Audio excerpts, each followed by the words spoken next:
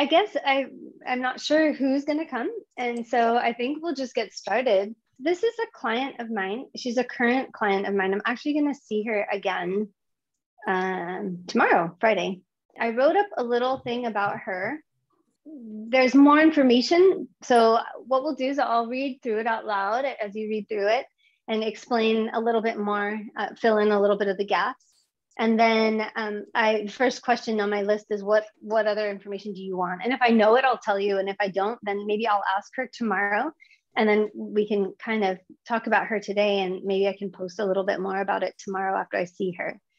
So this is a 49-year-old client. She's a woman who complains of chronic pain in the bilateral plantar fascia. So both sides plantar fascia prohibits her ability to walk and exercise.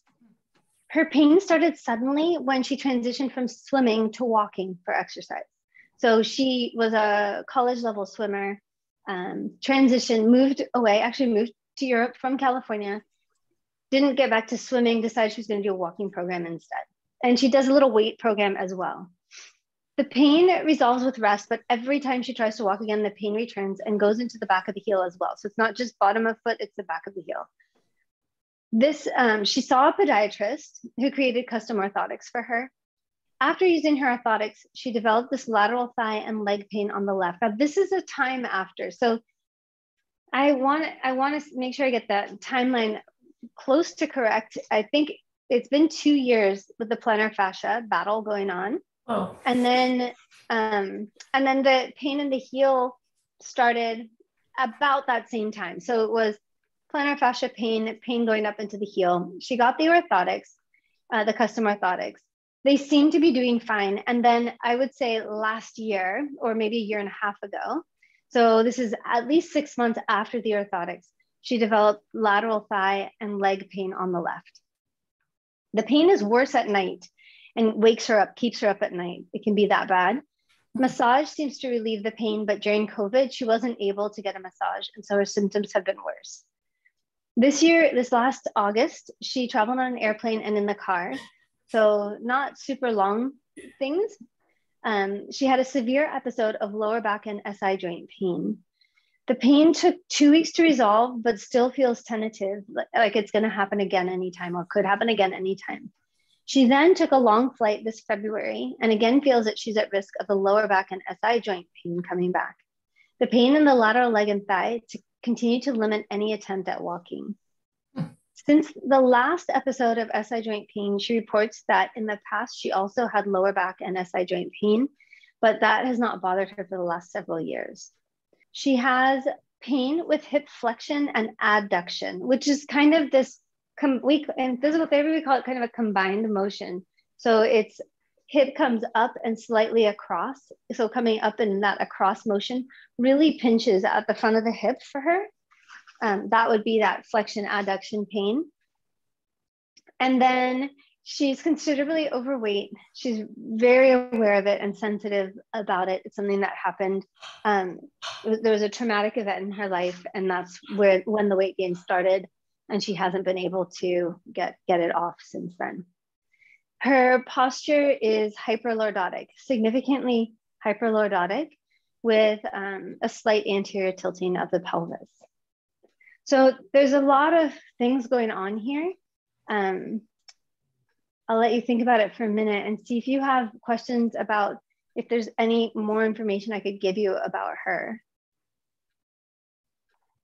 Or if there's anything you'd want to know that is not here for you. I'm not going to be very good at this one. I mean, the first thing that comes to mind is like what shoes she was wearing when she started walking. Mm-hmm. That's a fantastic question. I've had the privilege of being able to see her kind of intermittently through all of this. So I haven't been able to see her continuously at all, but just when things get really bad, then I get the phone call, right? So when she got the orthotics, she was in Hokas. She was wearing Hokas, which are pretty squishy, pretty stable shoes. And then the orthotics went in there. And so before that, she was wearing not good shoes. My impression is when the plantar fasciitis set in initially, that she wasn't wearing good shoes. She is actually a bit hypermobile, and she's grossly overweight. So I think that those are all, and her age range, that's high risk for plantar fasciitis. That tends to be the demographic for high risk of plantar fasciitis. Plus she had 2 kids, which makes her more mobile, if anything else. The initial was, let me give you foot and leg exercises, go see the podiatrist, and let's get you some custom orthotics. Like, you're in too much pain. Let's see what the podiatrist says, and then see. And he saw her and right away said, let's make you some orthotics about it. She never got a ton of relief from the orthotics. But she thought, maybe I just need more. Maybe I just need to get stronger again.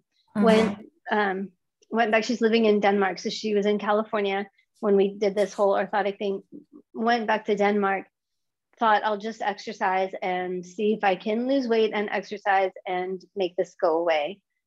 And then what happened is she started this lateral leg pain.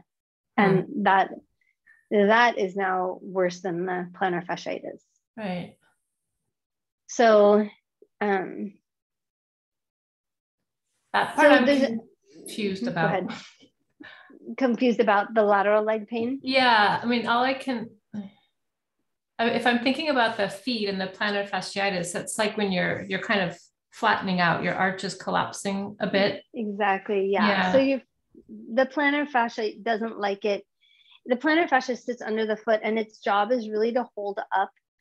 I like to say it holds up the bottom of the foot, hold your arch in place. If it gets too stretched out, if it gets too much bounce, if you're not strong enough to hold that arch up, and it happens a lot during pregnancy and after pregnancy too, that the arch can drop more. So if that's happening a lot, then the fascia gets tears a little bit, gets micro tears in it and inflammation, and that's kind of what plantar fasciitis is usually. And what's interesting about it, right, is that it goes under the foot, and it's fascial, right, under the calcaneus, the heel bone. Here, let me grab my little skeleton. Francesca. She'll help us out here. So the plantar fascia travels right under the foot to the calcaneus here. Then we have the fascia from the gastroc, right, Achilles tendon that comes onto the calcaneus right here. So there tends to be a really close connection between plantar fasciitis and Achilles tendonitis, and they both pull on the calcaneus. And so sometimes people really get kind of a bony spur at the back of their heel from all the pulling, or under their heel or at the back of the heel where the fascia, either Achilles or plantar fascia, can be. So heel pain with plantar fasciitis is not that uncommon. But okay, so we take somebody with plantar fasciitis and we put them in an orthotic. An orthotic is going to change the mechanic of walking. So I actually I've been sitting with this thing because of the chronic pain, and I really want to help her here. I've been sitting with it thinking, maybe I got the timeline wrong on the foot, the orthotic, and the lateral leg pain. Maybe I didn't spend enough time looking at her walking. Right. And what do you think, if we even forget about the plantar fasciitis, if somebody comes and says, I have lateral leg pain, hip and leg pain, what are some things that you might think about that could be causing that pain mechanically? Well, I'm thinking maybe the ankle joint is she's walking either pronated or supinated, and something has misaligned up that chain. I'm thinking with the hip pinch that her femur isn't seated maybe correctly, which could be, I don't know, like this is where I get slightly confused. Something's out of alignment, and it may be stemming from her ankle, causing something to have rolled out. Out, exactly. So if you can experiment on yourself, if you stand and roll to the outside of your feet, then you'll feel tension, or maybe some pulling down the lateral lower leg at least, right, if we were into the outside edges of the feet. So that's so what I started thinking in this past month or last time I saw her. Hi, welcome. If you're just joining, I'm Zaina, by the way. Welcome, glad to have you. I'm wondering if we put an orthotic on a foot and then somebody develops lateral leg pain, especially if it was down here, I wonder if she's now too supinated. Is the orthotic holding her in too much of an supinated position? Yeah. And is that what's causing pain? So that's an interesting question that I have that I want to see if I can find the answer to when I see her tomorrow. But the interesting thing is the pain is less down here and more up here. It does travel, she says, but the pain is more up in this like IT band lateral leg area than what she complains about down here. And then we have this compounding kind of SI joint instability is what I would probably call it at this point, that sitting for a long period of time made this feel uncomfortable. And when I saw her in August, she was in severe pain here. When I saw her just now in January, end of January, she was in more pain in here, but she said, I feel tentative, like this SI joint thing that happened back in August might happen again if I'm not careful. So it's interesting, but this is why, it's great to, what I think I would encourage you to do is kind of be an investigator, ask questions, like you don't have to know all this. I don't think anybody knows the answer to this question. Not even a really clever doctor at this point doesn't have all those answers, right? And so it's not so much, for me, it's not so much about answering all the questions. It's about wondering and creating questions and then figuring out what you can actually do to help somebody like her. So if you were going to, so the second question here I put down is, what would you like to see or assess with her to gather more information? What could you do? What would you look at that might help you figure out as a Pilates instructor, our job is to see if we can help her get functionally better, get her stronger, right? Get her stretched out, right? That's fix her posture maybe. Those are the things that we can really do as a Pilates instructor. So what do you want to know about? What would you want to see on her? What would you want to look for? I think like what you said, like look at her gait, how she stands, how she walks. Even how, the sit to stand, just to see how all of that alignment is happening when she's coming up and down. Yeah, let me throw something at you. What is a typical gait pattern? If somebody's overweight, quite a bit overweight, what is a common gait pattern? Or what are some things that you might see when they walk? Let's see, maybe a shorter stride. And more back and forth and less up and around. Yeah. So, and the inner thighs, what about the inner thighs? Yeah. What about the inner thighs? Oh yeah. If they're, because they might not be able to get together, it's more of a, I hate to say like a waddle. Yeah, it is a little more side to side, right? A little more lateral. Yeah. A little more lateral gait because of a lot of soft tissue. Right.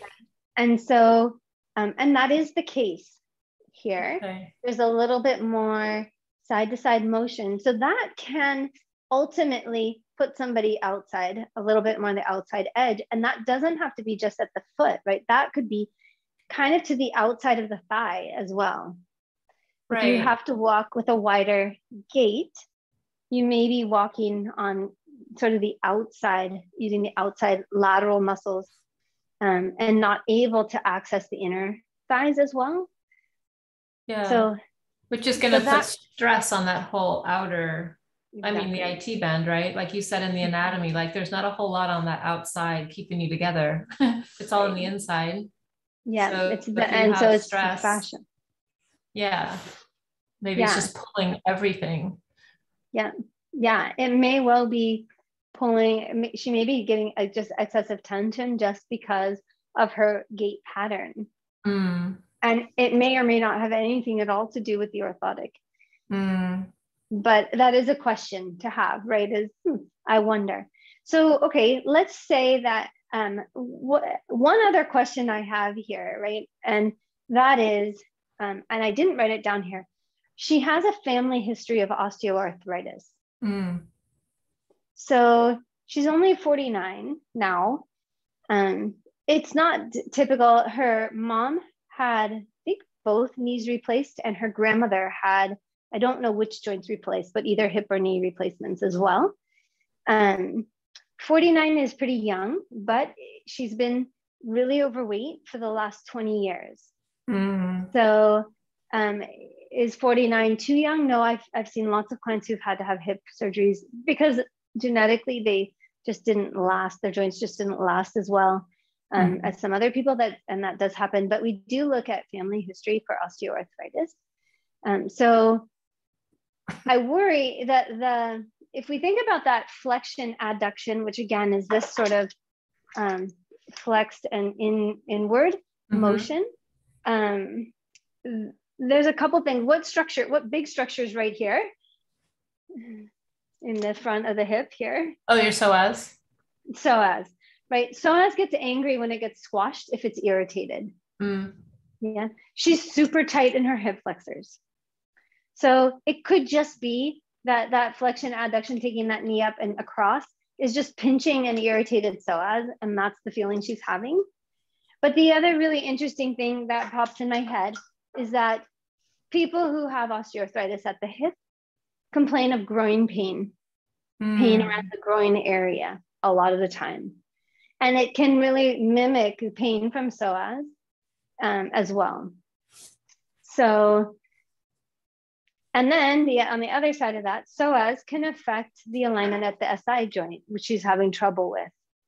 So, we have a lot of questions here about what could be causing what. So I did ask her if maybe she'd be willing to get a hip x-ray.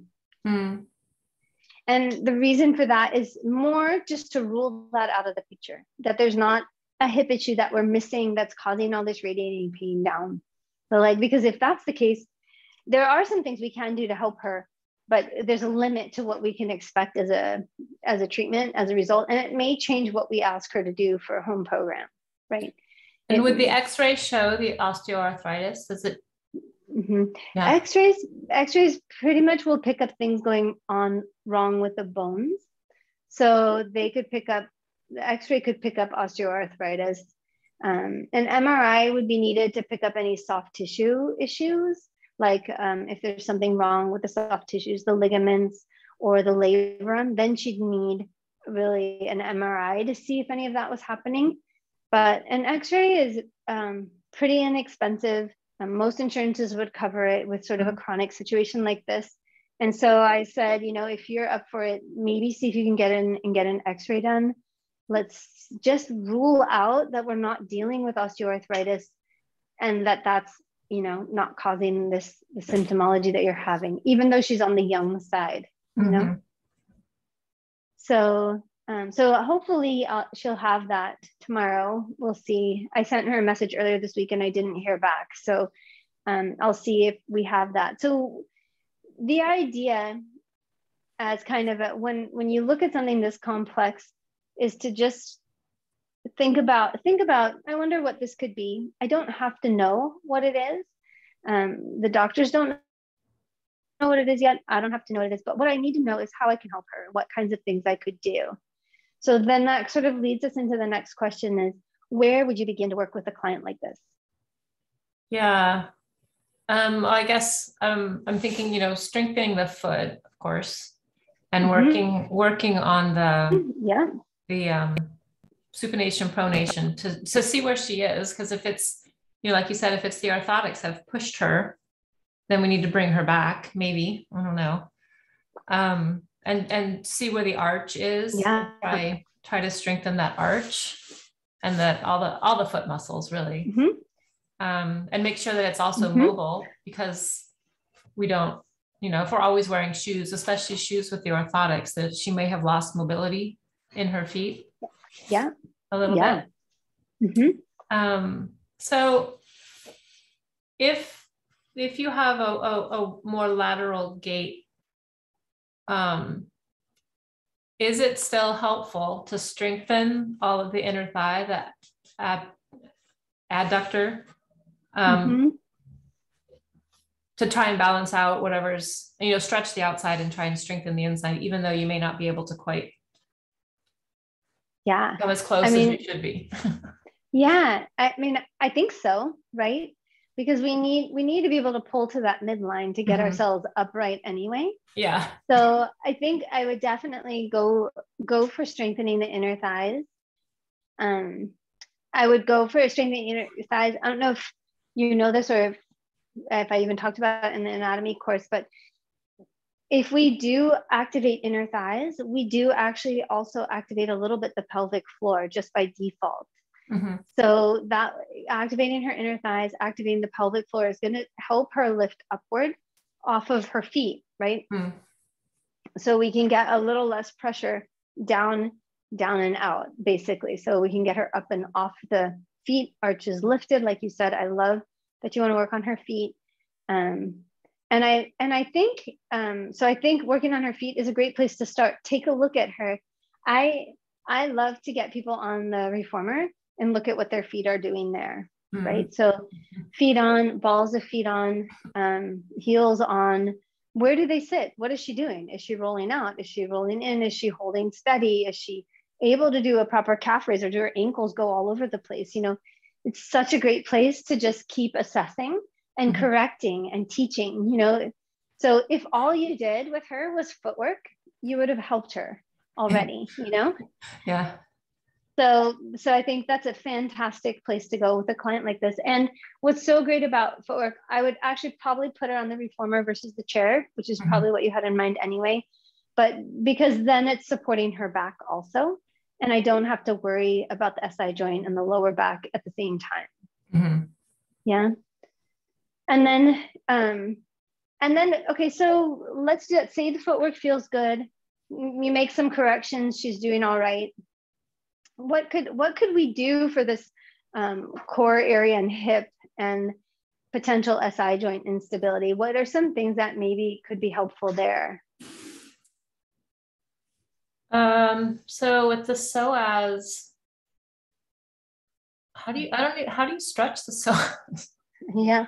I'm not sure how that, I've seen things where you kind of like relax it, where you lay on the floor and you put your legs up, but that's kind of just more of a relaxing kind of thing. I don't know. Yeah, that's a great question. How do you release the psoas?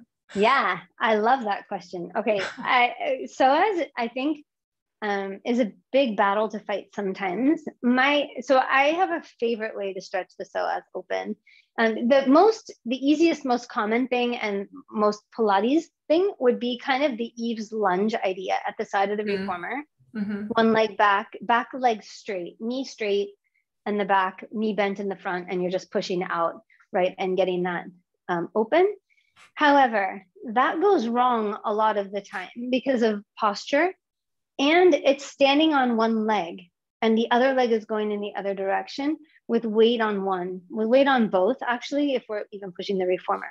And so for an SI joint, if we start splitting the legs apart, and especially if we do that with weight, that can put a lot of tension on the SI joint itself. So we could have this sort of position. I know it's not this big, but bear with me here. But that actually is going to move the SI joint around. It has to, it's supposed to. But if somebody's having any issues here, I worry that, first of all, they don't hold their hips still. A lot of people just rotate when their leg goes back. You've seen that, right? So in order to keep more stability, my favorite way is to actually put the hips on the roller and stretch the leg down. Do you know that one? Yeah. Yeah, so hit the roller kind of across this part here, and then one knee to the chest and one leg stretching out. Why I like that so much is because it stabilizes the SI joint. And then we have the legs going in opposite directions because we need them to, but there's no body weight on them. So there's a lot less pressure on the SI joint itself. And then again, the roller is kind of stabilizing it a little bit, holding it in place. So you can at least feel when it's moving or when you're moving funky, if your hips are already on the roller. So that's my favorite way to stretch it. But lately, and I have to say, it's really in the last 6 or 8 months that I've been challenged with people with psoas that don't want to release in a passive way. And so I still don't, I like the lunge series for people who are fine, healthy, but for people who have really dysfunctions going on, the lunge series seems a little bit difficult for them to keep the torso in the right place, not arch their lower back. So what I've started doing is challenging the psoas by using the glutes in opposition, meaning a lot of times if we can get one set of muscles to oppose a tight set of muscles, we can release the tight muscle by using the muscle underneath or on the opposite side to turn it off. And so one really great way to do that is in bridging. That's going to get rectus going. It's also going to get psoas a little bit, or hip flexors in general. So you could do it with just a regular bridge, right? So I could do a regular bridge up. I could bring the legs in a little bit and just work to press up through the glutes to open up the front of the thighs and hips. And then I could work my way back down. Or what I'm finding is really, really working well these days is hips go on the roller here. And then I'm going to hollow and squeeze, press upward. So I'm really trying to open this and open the whole front of the leg, squeeze those glutes up. And here I'm in that coccyx curl. So I'm really working to open. I can feel a stretch through rectus. It's also just asking those hips to come open for me. So it's an active way to stretch the hip flexors, I find. If this is the one I was talking about before, right? Really trying to open here, keeping the belly hollow. So this is a really nice passive stretch. But then I could, after stretching there, perhaps come up into that bridge actively and see if I can just push the glutes into the front of the hips to open up a little bit more. So that's something that I've been feeling like is working pretty well. So if you could get her or somebody to do that kind of an active stretch or active release, I think that could be really helpful too. Yeah. Okay, so let's talk about what exercises would you avoid, or are there any contraindications? Well, kind of like what you said with the SI joint, anything that's another technical term, slippy, like, anything that's like, I wouldn't do standing splits or anything on the reformer, or sideways, like none of that kind of stuff. No, nothing slippy. I would so oppositional leg motions, I think. Yeah. Okay. Thank you. You're welcome.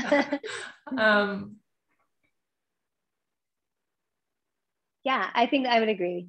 I think I might avoid just in the beginning just because of that excess lordotic, any kind of extension that wasn't very well contained, just because generally it would come in the low back. If she's already that way, she might just go there first.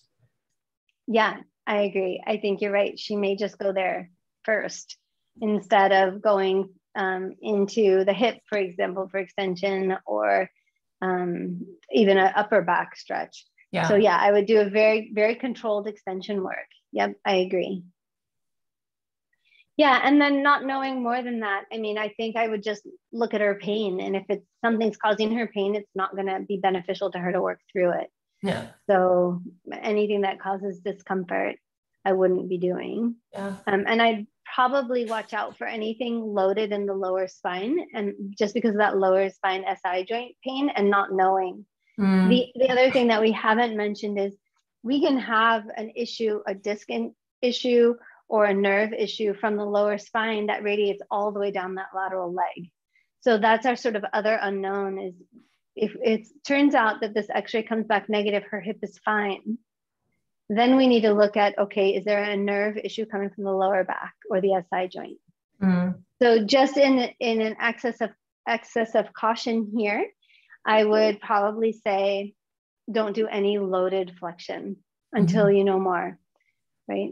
And plus, somebody who's overweight with SI joint issue, rolling up and down that SI joint is just not going to be great anyway. Yeah. So I would probably not do any of that for now. Yeah.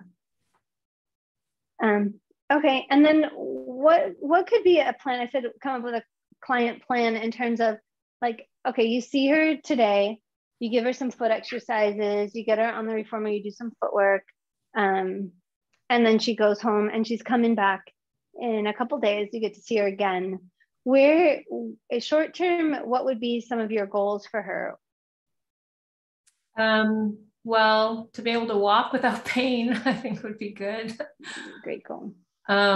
Especially if that's her new form of exercise, and then she can't really do her new form of exercise because she's got too much pain. Yeah. So great. I love that as a long-term goal. What are some steps along the way, like in terms of very practical Pilates applications? If we did footwork this time, what could we do? What do we need to incorporate into her program? Well, strengthening. Where do you think some primary hits would be for strengthening for her? Feet, lower leg, maybe hips. And abs, core. And there's one more, the backside of the core. Or glutes. Yeah, backside. Yeah. Glutes, because that will help stabilize the SI joint. Core and glutes will help stabilize the pelvis and the SI joint. So, and the research shows all kinds of great results from core strengthening. I like to use bilateral glute contractions to stabilize the SI joint, meaning laying on the tummy, doing kind of the leg lifts, Charlie Chaplin or heel clicks, and then kind of the glute heel squeezes. I like those because they're symmetrical. And so if there's a problem with asymmetry or her hip SI joint moving around, I would think that the double leg work would keep her a little more stable until she develops more stability.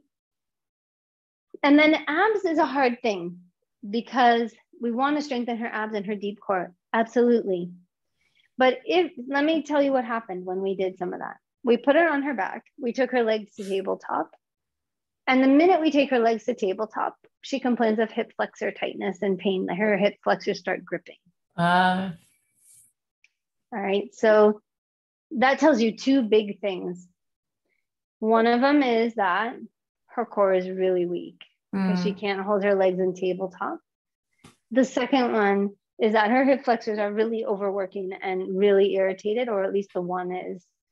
So how do you strengthen somebody's abs who you can't hold in tabletop?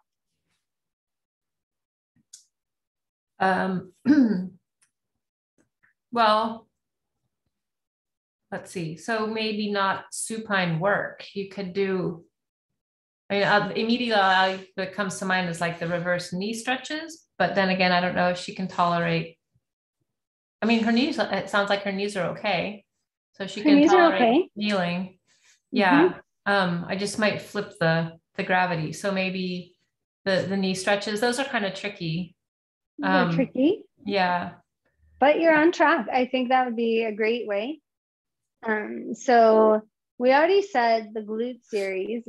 I think anything, I probably wouldn't even try to put her on her back with legs in tabletop unless we put some support for her legs, or maybe even put her into a flat back position. So maybe put a wedge under her butt to start out, just to make it easier for her to hold tabletop, or put her feet over the bar on the tower, or put her feet in the springs, the leg springs, Yeah. so that we take some of the weight away. But we might have to do that with a little wedge underneath her hips, just to make sure that she's strong enough and that her hip flexors don't take over. We want to find a place where she can actually feel her abs come on and start working. Mm-hmm. Yeah. So if I was going to go supine, it wouldn't be on the mat, probably. Yeah. It would be with some assist. And then prone is great because it forces open the hip flexor, but there's only a limited amount of ab work you can actually do while you're laying on your stomach, right? It's really just holding your stomach up. So, and then the glute work we're already doing, which can help. Planks could work if she's strong enough for a plank. That can work your abs too. And then you're right, anything in quadruped, that would be a great place. Even doing I like to do an active cat, where you're using your ab muscles to pull up away from gravity and then back to neutral. So you're activating your abs to create that motion rather than doing a cat for a stretch purpose. So that could be one way. Yeah.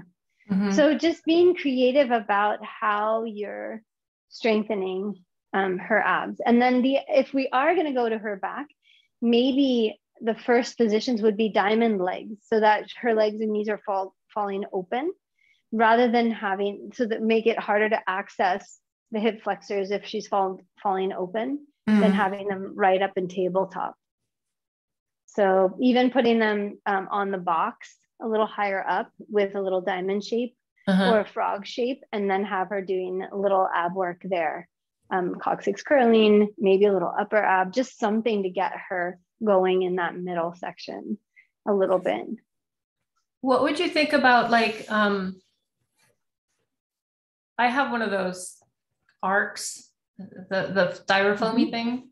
Yeah. If you sit on that and go from a little extension just up to neutral, and then a little extension and up to neutral, and then your back is supported and it keeps you in a nice position. Yeah, I mean, you might be able to do that, and you actually might be able to do that with legs in the diamond shape over the edge. So if we take it, this one, yeah, yeah. So you might be able to take her. So if I had her come way out here, because I don't want to compress the SI joint in there, right, and to support her head, I could go down and up into a little upper ab. I think that would be great. And then but she may still be a little grippy in the hips. So you might actually be able to even take her into this position. Yeah, okay. And then have her work there. It's just harder to get the hip flexors to pop and work if the legs are out to the sides. So, so this might be helpful coming up into there. Yeah. Yeah. So I think that could work too. I would just be careful about having her load her SI joint. But I think here we're pretty good. Yeah. So just not putting the SI joint into a flexed position where she's unloading it would be the only caveat. But I think for the rest of it, it's great. Yeah. Yeah, so I think working on feet first, I think that's a great idea. Strengthening core, glutes, perhaps creating some hip range of motion. So that could be, my favorite way to do that is actually putting the feet in the springs on the tower and just working on leg circles with stable center. So we're stabilizing her center. She used to work for that.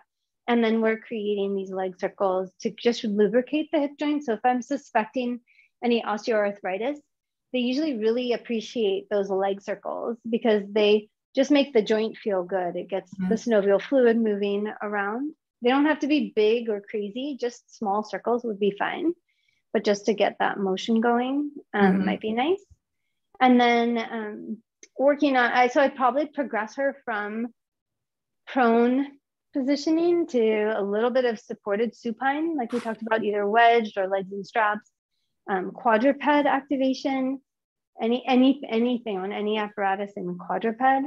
And then Perhaps even side lying, sometimes we can get good stability. Can be a little bit shearing on the SI joint though, so it would be down the road maybe a little bit. But side lying hip work, but keeping the hip a little bit in extension rather than in flexion. Yeah, so keeping that hip open as she's doing up, down, circles, whatever she's doing with that leg that she's lifting up, just not in hip flexion, right? Because it's already tight there? Because psoas would kick in. Yeah. I think, yeah. Just to keep psoas out of the picture. And then long-term would be getting her back to being able to walk without pain, absolutely. Putting it all together.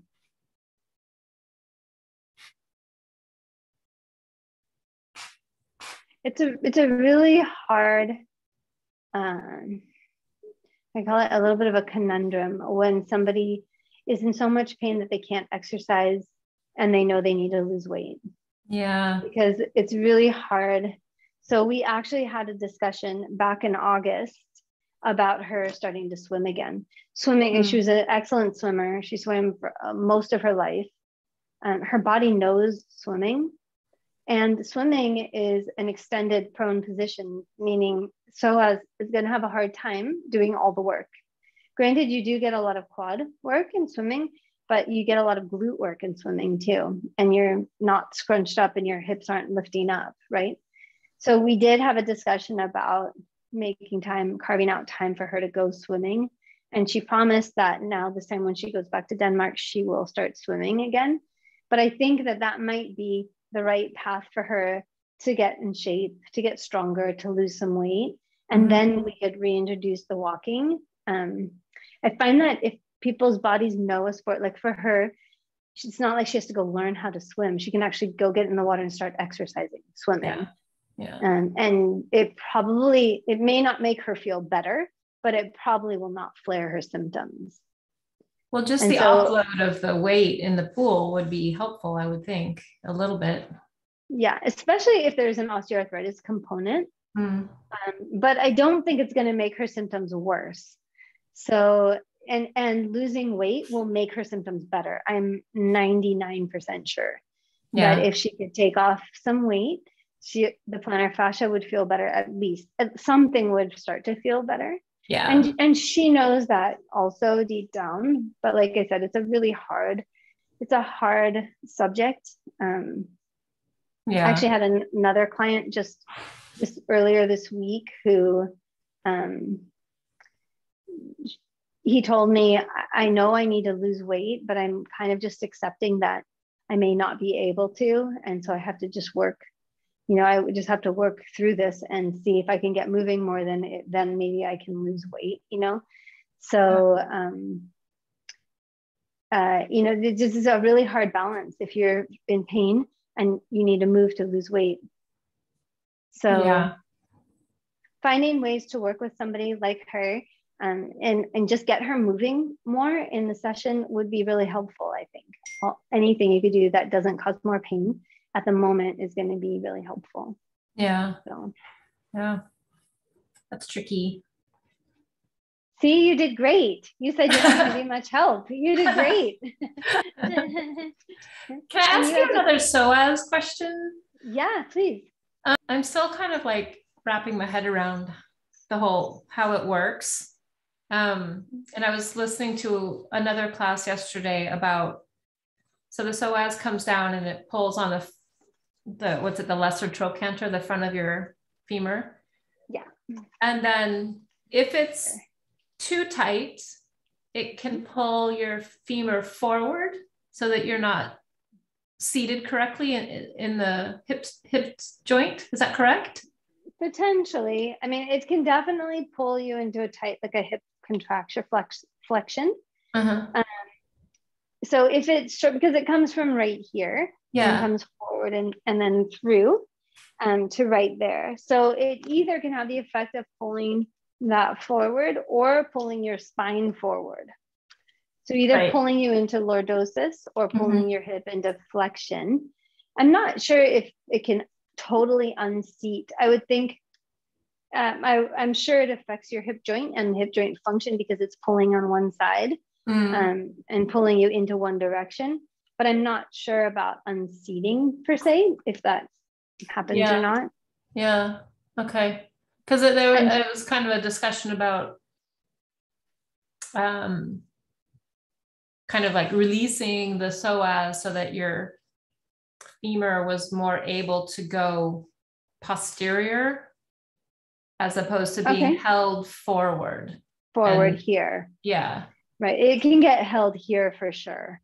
So then if we release the psoas, we can really make it come into this alignment here. Okay. And even go into extension. Yeah. Okay. And so a lot of times too, and this might be something that they were saying too, is if this is stuck here, in order to correct this alignment, we change the alignment of the pelvis itself. And that's not good either, right? We might move the ilia to seat the femur if the femur is stuck in this position, and that's going to offset the other side and then a side joint. Like really, it can cause a lot of trouble. It's a huge muscle that has an amazing amount of pull, and it can pull on so many joints that it can be super complex. So it can definitely wreak havoc if it's not doing a proper job, or is too tight, or is too weak, or is too strong, or is too loose. Any of those things can cause a problem, an imbalance in that whole pelvic girdle, femur, pelvic girdle. Yeah. So and if you're doing, sorry. Go ahead, please.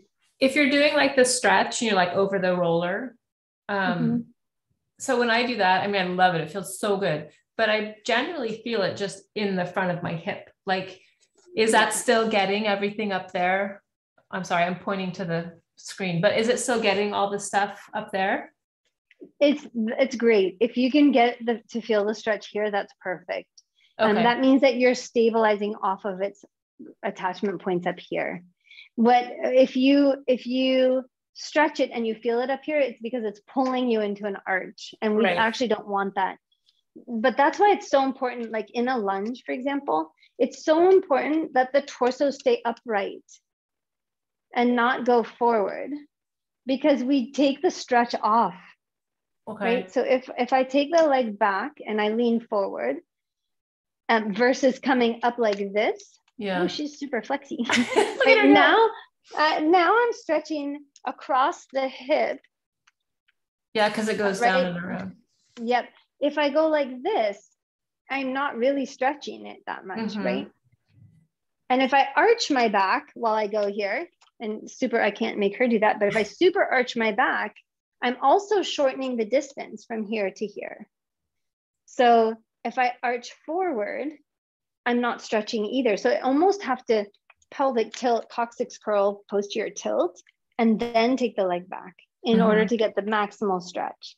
So that's why I like on the roller too, because you're in this sort of position and you can work on rounding your lower back, which puts more distance between here and the leg going over the roller and down for the stretch, right? So I don't want to arch. I want to flex as I try and stretch the psoas. Okay. And so what about people when they're doing the lunge and they're upright and they get a lot of compression in the low back? Because they're arching. Because they're arching too much. Okay. So you just tuck. You want to go the opposite. Yeah, coccyx curl kind of direction. So if I came into it here, I could take the leg back, right? If I go like this, I don't get any stretch. If I go like this, I do start to get some stretch, but first of all, I don't want to turn. I want to keep square. And then I don't want to arch my back, right? Because now I'm actually releasing the pressure on the hip. If I arch the back, right? I want to tuck up and under. Okay. And then I want to try and straighten. If I really want psoas, I want to try and straighten the back knee, because if I bend the back knee, then I involve rectus femoris, quad. Right. Okay. Yeah. Awesome. Thank you. You're very welcome. The mysterious psoas. The mysterious psoas. And we could go on and on. Yeah. Okay. Yeah. Well, thank you so much for being here and doing this with me. Thank you. Yeah. I don't know where everyone else was tonight, but I feel like we had a really great talk about it. Hopefully it's helpful for you. So, oh my gosh, it's so helpful. It's like, great. You know, I'm kind of in like a vacuum. Like I don't work in a busy, bustling studio. So I don't get this kind of feedback or discussion really with anybody. So yeah, it's fantastic. Yeah. great. Well, thanks so much, Anne. And then I look forward to seeing you maybe next week. And if you have any questions, let me know. If you have a case study that you're curious about, we can also do one of yours. So you can let me know if you want to kind of do. You could even send me a summary, and we could post it and talk about it with everyone.